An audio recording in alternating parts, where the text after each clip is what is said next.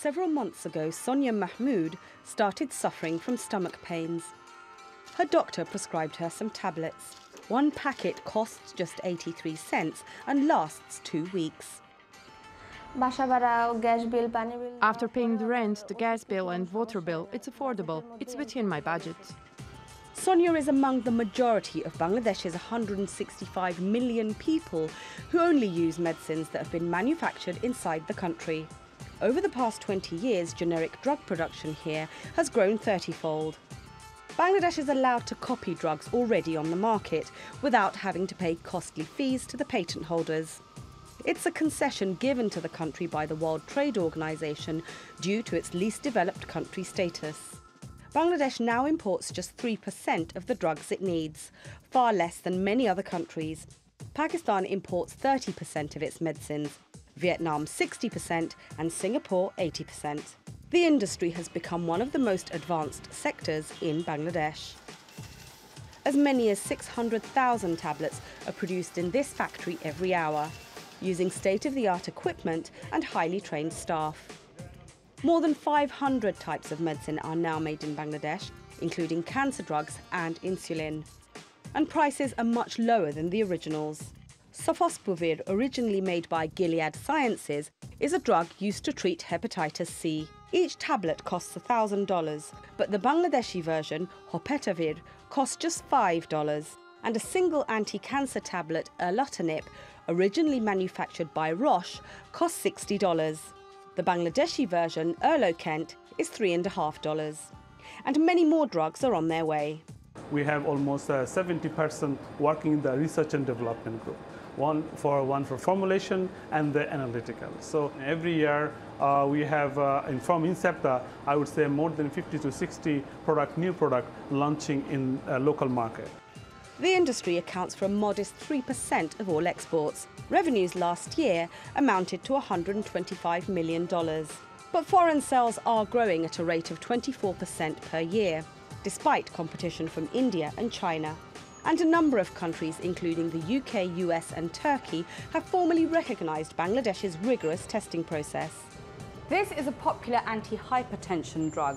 It's been through the entire production process, but will be tested one last time before being exported to at least 15 countries, including the Maldives and Sri Lanka. The government has imposed price caps on all medicines, so ordinary people can afford them. The plan now is to capture 10% of the global generic drug market within the next 7 years, a goal Bangladesh is well on the way to achieving. Shamim Chowdhury, TRT World, Dhaka, Bangladesh. And Shamim's here in the studio with us again. Hello there, Shamim. So Bangladesh has done well in the generic drugs industry because it's been exempt from having to pay patents to the people that that invented them. But a lot of other countries also have the same exemptions. What's Bangladesh doing that some of these other countries are not doing right? Well, there are other factors that come into play as far as Bangladesh is concerned. One is that there's a ban on the import of any foreign drugs, and that is to cut down competition for local producers. So even if you wanted to, you couldn't buy the brand names in Bangladesh. So that's one thing. Secondly, there's a very large pool of potential workers who can help produce medicines. And unlike the case of the garments industry, it's not low-skilled workers. These are chemists, pharmacists, biotechnology graduates. So you have a very strong professional pool base from which you can, have working inside these pharmacies to help produce these drugs. And finally, it's a massive market. We're looking at more than 160 million people who all need medicine. So when you have market demand, you are going to get a supply. So it's numbers. A number of factors have gone into, the position Bangladesh is in now as far as its pharmaceutical industry is concerned. Those concessions run out in 2033, though. What happens after that? This is something I put to some of the scientists at some of the pharmacy companies that we went to, they're not too concerned because the export rate is growing by about 24% every single year. At the moment, it brings in about 3% of the overall revenues, but they expect that to grow much higher.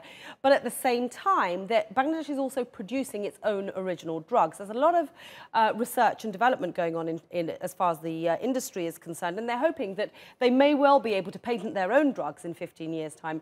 The general feeling seems to be that it's quite some time away. It's a booming industry. Let's keep doing what we're doing, and we'll cross that bridge when we come to it. Yeah. Shamim, I mean, one of the interesting things in your report that you pointed out there was that huge disparity in the prices of the drugs.